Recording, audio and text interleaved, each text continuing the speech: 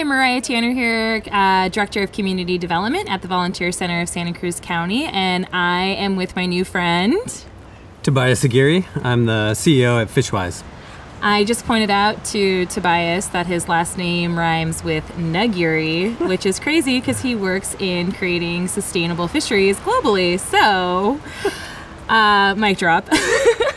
So, Tobias, I actually just met you a couple months ago, and it was this really like serendipitous type of meeting because your wife does all these things that I love, and you do all these things that I love, and I've lived on Seabright Avenue for 5 years, and I have probably driven by the Fishwise sign where your office is, 1,000 times. And I've thought to myself, like, what do they do, right? And I'm sure this is a question that you get often because you're the CEO of Fishwise. So I just want to hear a little bit about what your organization's mission is and what you guys are doing in the world. Yeah, we're kind of an undercover local success story, I think. We started out around 2000 by two UCSC marine science students that saw the challenge in our oceans. You just have to look at our backyard. A lot of our local fisheries were overfished and really damaged.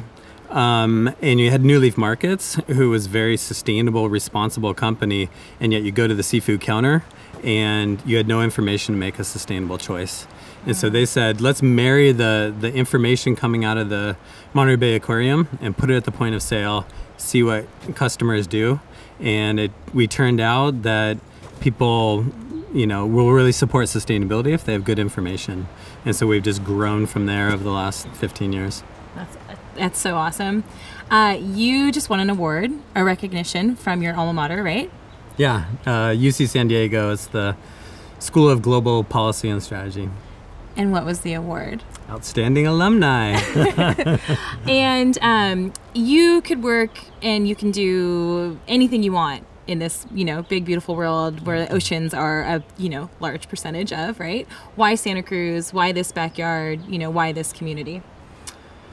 Well, I grew up in this area. I moved here about 30 years ago, and I was raised, from a really young age, the importance of making a meaningful contribution to the world.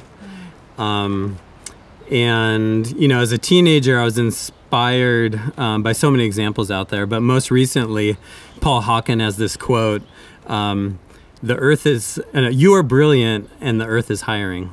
Oh. Which to me, it's just such an inclusive invitation to get engaged.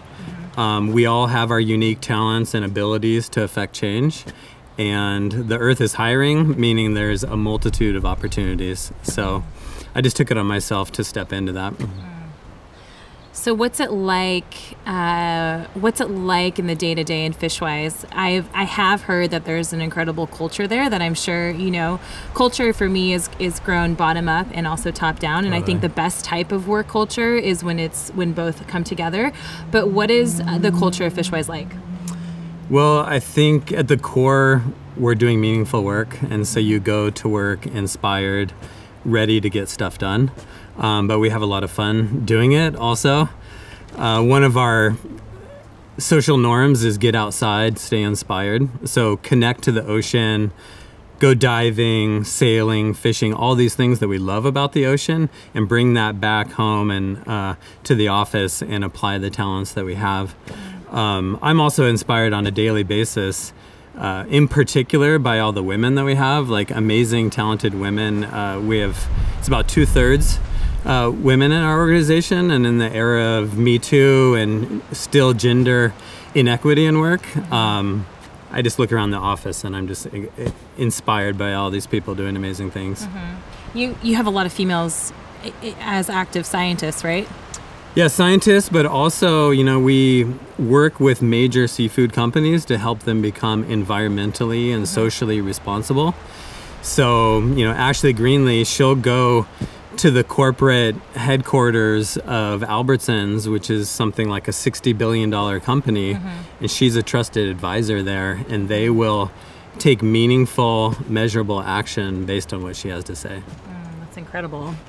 So if I am out grocery shopping and I want to cook dinner for, my friends and family, what are 3 really you know, simple behaviors that I can take as a consumer to make sure that I am being, you know, mindful of our oceans and of our, you know, my own footprint. So I think it's good to, you know, seek out grocery retailers or farmers markets that have a stated sustainable seafood policy. We're really lucky. We have New Leaf Markets here, who is really one of the pioneers. Before there was a sustainable seafood movement, they started working with us. You know, the farmers market, they have a lot of locally sustainably sourced seafood coming right out of Monterey Bay. So I think that's where I would start is, you know, go to their website, look at the About Us, and see if they have a rigorous, credible policy. Our friends across the bay at Seafood Watch, it's a program of the Monterey Bay Aquarium. They have the Seafood Watch app that you can download for your iPhone or Android, and that puts the information right at your fingertips. But if you go to a restaurant, ask questions, ask where it's from, how it's caught, is this sustainable? This sends the message that people care about the health of our oceans. So where can we find you? You have a website? Like, what's the best way if people want to get involved with your organization? Yeah, it's fishwise.org.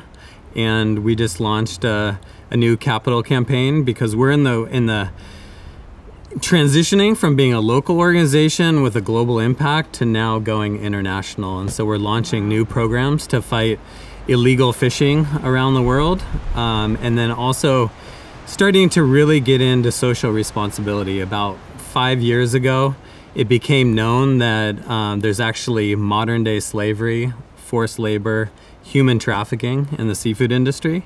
So the shrimp on our plates might have been produced with slave labor. So we're developing roadmaps and toolkits and building coalitions to fight those issues. Wow. Thank you for being such a social justice warrior. Well, thank you for your time, Tobias. And I'm excited to see how your organization expands into this international, you know, change-making entity. So you're on the right path. Awesome. Thanks. Thanks, Mariah.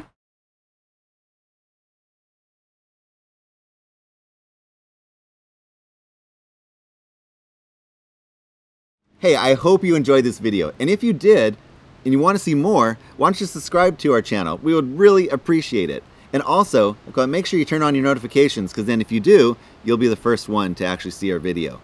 And lastly, again, if you like the video, why don't you like the video? Okay, thank you very much.